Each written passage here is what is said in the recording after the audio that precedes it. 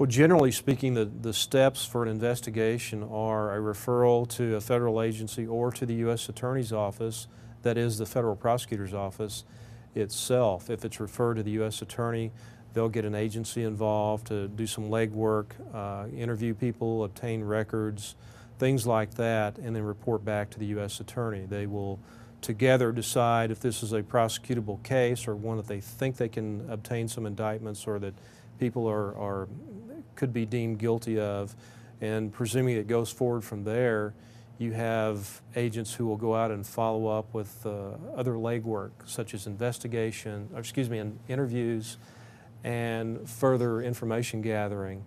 It could involve the use of informants, sources, confidential sources, or it simply might be more of a paper case such as a white-collar case. A paper trail is sometimes left where there's a transaction of real estate transactions, banking documents, things like that.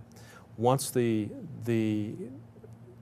interviews are obtained, documents are gathered, the U.S. Attorney will tighten the circle, so to speak, as far as deciding who's going to be a target of the investigation and who's not.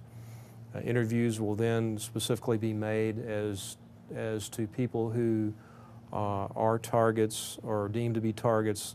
Some U.S. Attorney's offices, some people in the U.S. Attorney's offices will send out what's referred to as a target letter, which simply tells a person that they're a target of the investigation, they're invited to come before the grand jury.